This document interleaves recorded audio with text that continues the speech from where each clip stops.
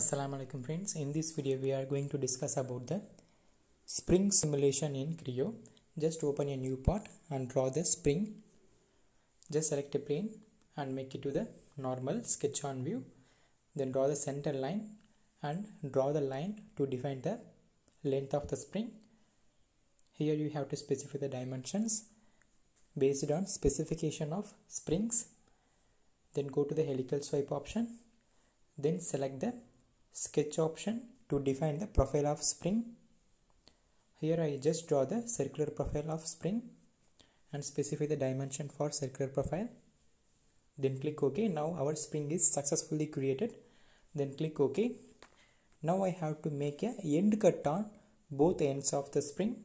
So I just select a topmost plane and make it to the sketch on view. Draw the circle greater than spring diameter and make the extrude cut. Go to the extrude and remove the material. Now we make a end cut in one end. In opposite end also we need to make a end cut. So I just offset the plane in the middle to use a mirror option. I just offset the plane here.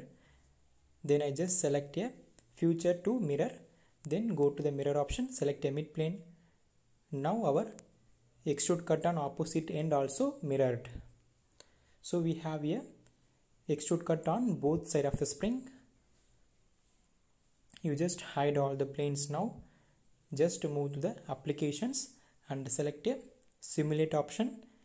Make it in structural mode. Go to the displacement. Here we have to give the fixed end of the spring. Select a one face and click OK. Then go to the opposite side of the spring. Here we have to apply the force or moment. I just select a face and specify the direction. In Z direction we need to apply the force in terms of Newton. Specify the value and click preview. So the direction is upward, we need to change in downward. So remove the minus and click preview. Then click OK. Now we have a defined loads.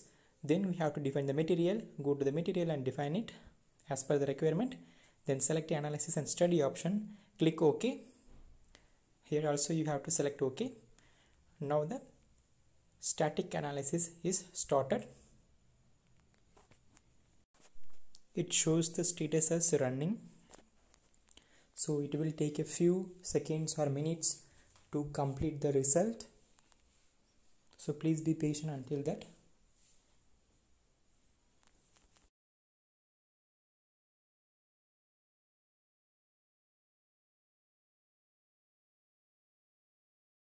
Now the analysis is completed. Just close the all tabs. Then go to the result option. Select a open and click analysis 1 and click open. Now you can see the analysis result.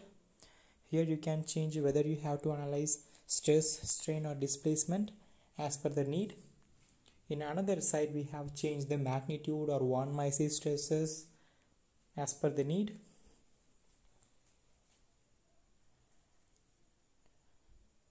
You can select a minimum principal area or maximum principal area to analyze the result.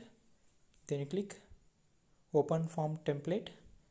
Click OK and show. It will show the different kinds of result at a one window.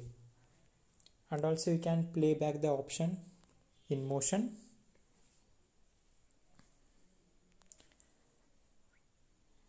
To get the regular updates on my video, please subscribe on my channel. Don't forget to like and share. Inshallah, we will meet in the next video. Thanks for watching.